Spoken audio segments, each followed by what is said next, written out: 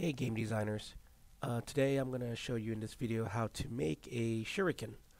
So let's go ahead and look at what a shuriken looks like.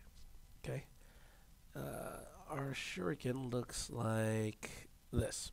So a shuriken is like a type of ninja star, and before we make it, let's make a plan on how we're going to design this. Now obviously there's a hole in the middle, which I'll teach you how to do that. And then there's a ring on the outside, on the inside. And then there's this, kind of four triangular shape object along the outside.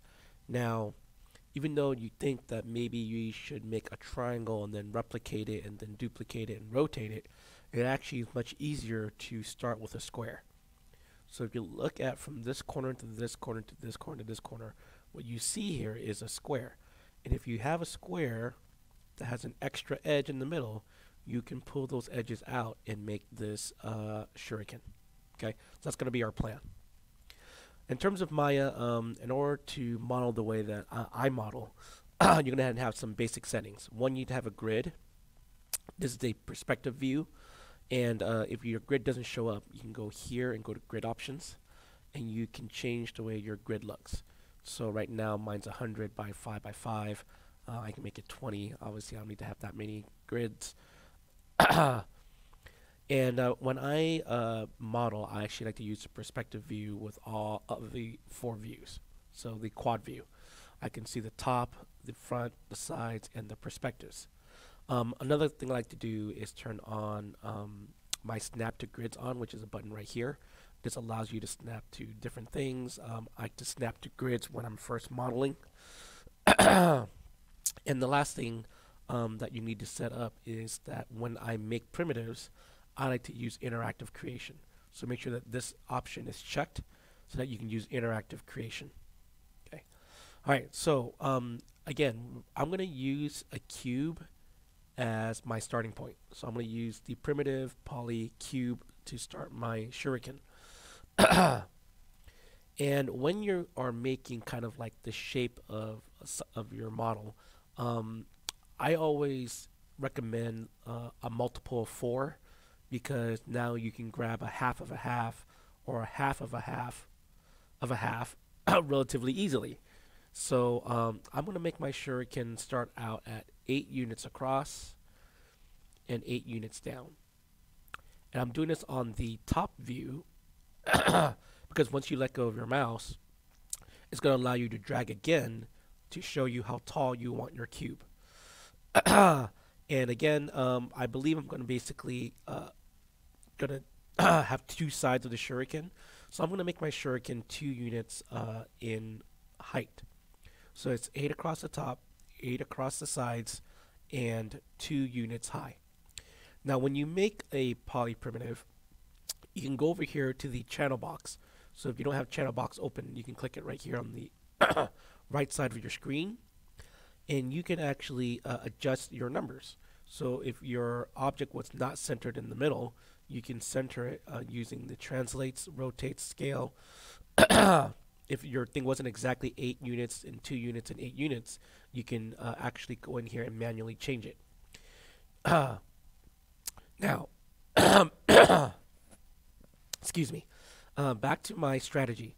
My strategy is that I have a extra edge here that I can pull to make the 4 triangular pointy parts of the shuriken. And right now I don't have that edge. But if I want to make that edge, it's really easy to do by adding extra subdivisions. So I'm going to change the subdivision of the width to 2, and I'm going to change the subdivision of the depth to 2. And now you actually see these edges now that I can now drag. So I'm going to use right click to change what I'm selecting to edge mode. And now I can actually click on this one edge. Now W will be the hotkey for moving. And I'm just going to move this edge. Now, as I'm moving this edge, I want you to keep an eye on the lower left-hand corner. On the lower left-hand corner right over here, okay, right here, when I'm moving it, you'll see a translate XYZ. And you can actually see the coordinate of your translation. And originally it starts at 4, and I'm going to use 12. I'm going to drag this out to about 12 units. And I'm going to do the same thing with this edge. I'm going to drag it out 12 units. And that's just, figuring out that I want it to be 3 times longer. And I'm going to use Alt and left click to rotate. I'm going to click on this edge, and I'm going to move it up to 12 units over here in the negative direction. And I'm going to rotate, and I'm going to click on here, and I'm going to drag it out 12 units in the negative direction as well. Okay. Now you can see that there's some extra faces here. If you just simply select face, those extra faces would disappear. All right, so now we have the basic shape of the Shuriken from the top. Okay, and of course you can make it more pointier if you want to pull it out more or whatnot. It's up to you. But if you look at our reference here, of our reference picture, these right here are not edges, they're vertices. So basically where I have an edge right here, I want to have a vertice instead. But remember, an edge is made up of 2 vertices. So if I go to vertice mode, you can see these 2 vertices. And all we need to do now is to make these 2 vertices one vertice. So we're going to use something called merge vertice. There's a button right here with the 2 yellow squares, I'm sorry, 1 orange square and 1 white square. If you click on this and you select and click on these 2 vertices and click on this button, it will merge the 2 vertices into one. You can look at my front view and see that what was originally 2 vertices has now become 1. Now I'm also going to click on these 2 and do the same thing. Now sometimes this distance threshold will show up in case it didn't merge the 2 vertices because the 2 vertices were too far apart. You can change that threshold so that it does merge your vertices. So let's say these 2 vertices are 5 units apart, and I clicked on merge, it didn't merge. All I did do is go in here and click on like 5, for example, and that would guarantee that those 2 vertices will merge.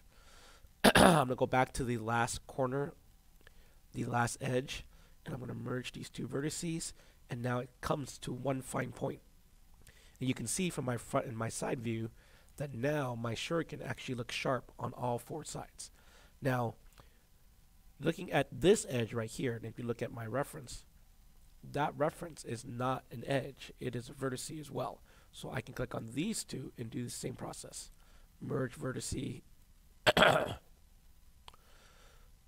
merge vertice, merge vertice, and merge vertice.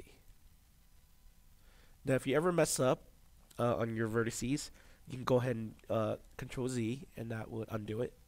Okay, and now I have the basic shape of my Shuriken.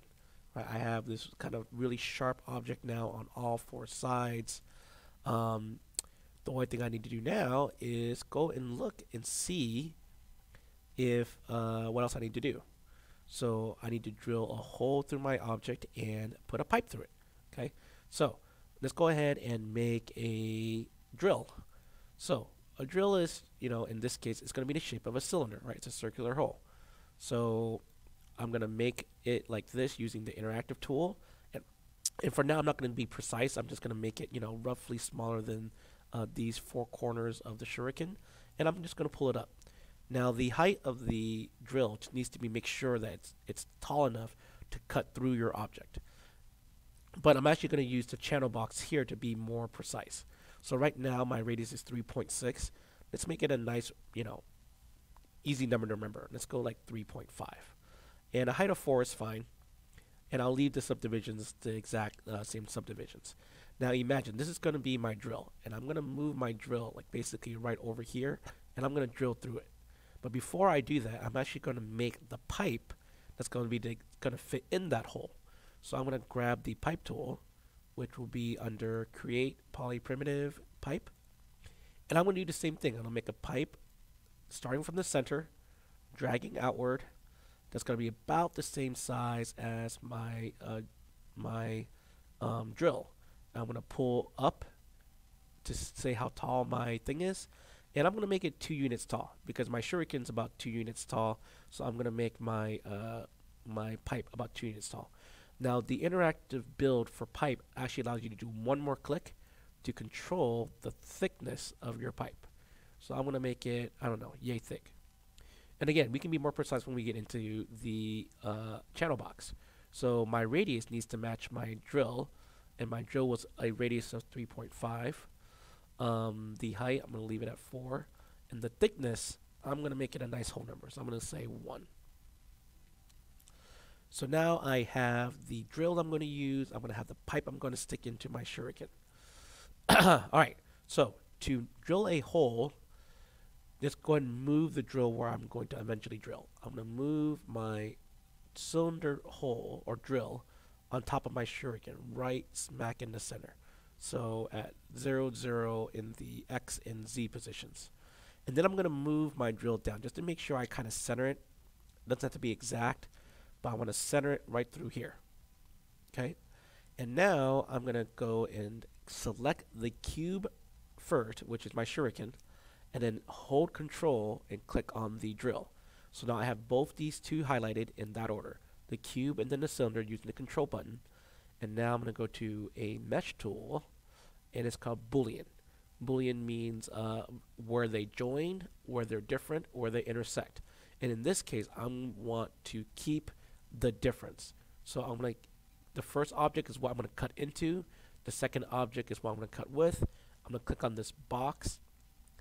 And they're going to give you a few options. So do you want to cut at the edges? Do you want to cut with normal? Or do you want to cut and with the legacy Boolean algorithm? So I'm going to hit apply to see what it looks like when I cut with this option. And as you can see, it cuts a hole, but it also deletes some of my edges, right? And this is not what I want. So I'm going to hit Control Z. And I'm going to actually use the legacy algorithm and hit apply. And now you actually see the hole cut inside of my shuriken. And now I have this beautiful hole where I can now stick my pipe. So I'm going to grab my pipe now, and I'm going to use the move tool, which is hotkey W, and I'm going to go ahead and move it into the center of my shuriken. And I want to make sure that it's also centered through the side view and the front view, and it looks beautiful. So now, though, here's the problem. When I move either my shuriken or the pipe. And I want this to be one object. So I need to merge these two meshes together and form one object. So you just go back to your hierarchy window. Go ahead and click on the pipe and the cube in any order. And I'm going to use a button called Combine Deselected Polygon Objects. So click on this. And now you can see that it formed something called P-pipe 2. And that's going to be our shuriken. And that's it. So now we have this shuriken that we created, and using a couple cool tools, how to merge vertices, how to create subdivisions, where to find the information. So sometimes, example, if you can't see something, you can go and click on the actual objects themselves, and you can actually change the values for the cubes and the cylinders and whatnot. Okay. All right. That does it for this video.